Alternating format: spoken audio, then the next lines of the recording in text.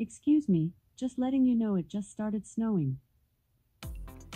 The Hi Tech Nomad here. In this video, I'm going to show you how to make your Amazon Echo speak first. So I may say her name a couple of times, so if you have an Amazon Echo in the room, you may want to put it on mute so I don't keep accidentally triggering it.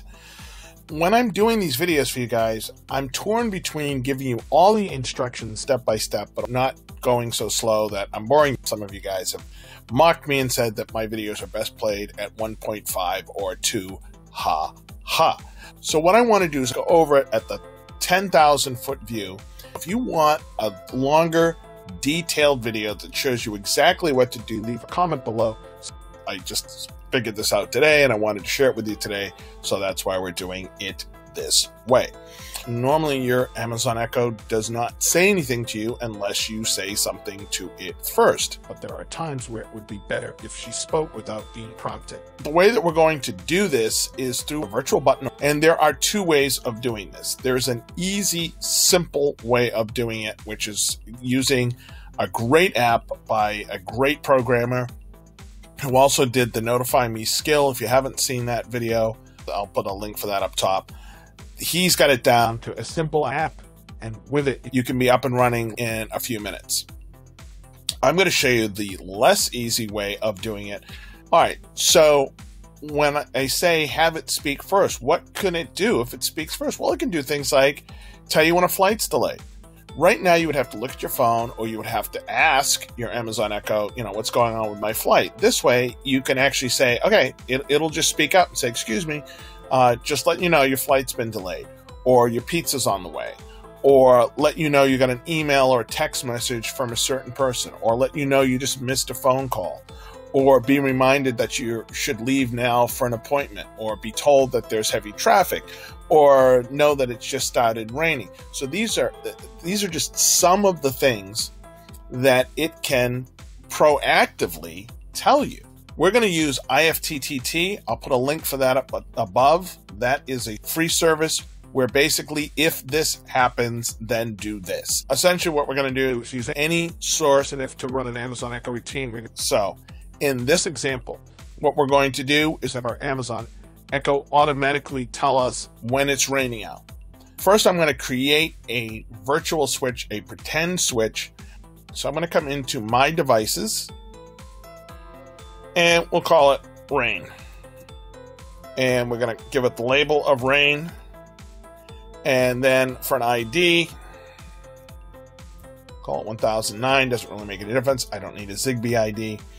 I'm going to go down and select, I have this simulated switch and a simulated button that work with the Amazon Echo. I'm going to go ahead and just use the button. It asks me where is it going to be located, which hub to use. We're all set. I hit create. So now I have a button called Rain. It's all set. The next thing I need to do is go into Ifttt. So I'm going to come over to the plus sign. It says which condition needs to be set. The condition that needs to be set is a weather one. So I'm going to go to weather. So it says, okay, today's weather, current temperature, this is what we want, rain. I'm going to go ahead and click rain. And I'm going to go ahead and put my address in here. So we're going to go ahead and create the trigger. That's the if part. That's what has to happen. Then what do we want it to do? Then do this. So we're going to come over here. And we're going to click on Smart Things. And we'll just use Switch On. That's fine. Switch on. Which switch? So I click in the down button here, and you see we have one called Rain. Now we're going to go to the Amazon Echo app. We're going to go to Routines. We're going to hit the plus sign, and it says when what happens. And you're going to click on the plus sign. We're going to see all the virtual buttons I've created. And here's a button I have called Rain. We'll select the Rain one. So when rain is pushed, what do I want my Amazon Echo to do? Well, in this case, I'm going to hit plus. I'm going to hit Amazon Echo. I'm going to hit customize, and I'll say That will make it say, excuse me, just letting you know it just started raining. I can pick where it's going to actually say that. Usually I would be in the bedroom, that's where I want to hear it, or in the office. I set up one for my Ring doorbell. So when it detects motion late at night at the office door, then I want to push a specific button. The button I created was called Office Motion Ring. So with Ring Office Motion, it says, excuse me, motion was detected at your office. I know I went over this super fast. I want to get this information out. Hopefully you now see it. I can do this.